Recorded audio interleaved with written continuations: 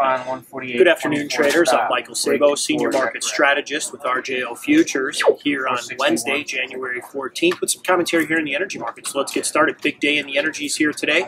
February oil, we're up right now a little over $2.21, trading just over $48 a barrel. That's up about 4.8% here to the upside. So really seeing a reversal there. The high so far today is right around $49 a barrel, and that's pushing up right on the 10-day moving average. So we really want to keep an eye on that particular level. Brent's firmer as well, but only up about $1.73. So check out that spread here. Starting to see that, kind of narrowing here, but I think we got some real potential there for this thing to start kind of pulling apart here. So you want to talk a little more detail, give me a call on that one. Nat Gas, big moves here of the day. Nat Gas up 11.5%.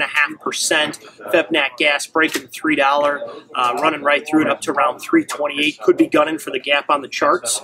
So traders keep a watchful eye on that area.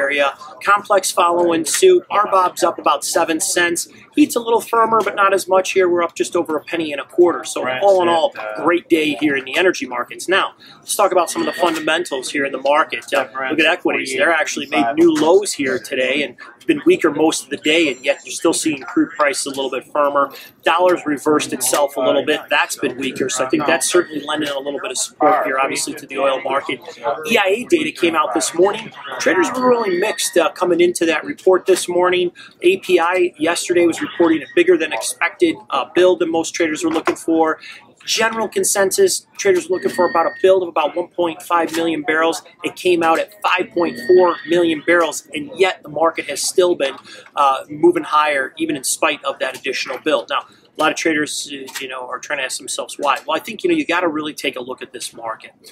This oil market has been in such a major downtrend here, through most of December and so far through most of this month here. And I think you start to get some of these moves here to the upside, and I think the shorts start to get, the weak shorts anyway, start to get very nervous, really starting to see short covering. And I think that's what we have going on.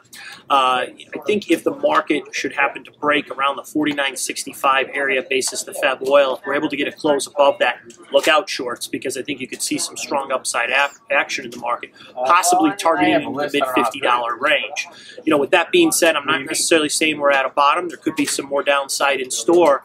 But, I do think that, if you're looking at the short side of oil at these levels here, you got to be real cautious. I do think there's going to be some opportunities, like I said, coming up here to the long side of that market. If you're interested in hearing about some ideas and some strategies, give me a call and we can talk more.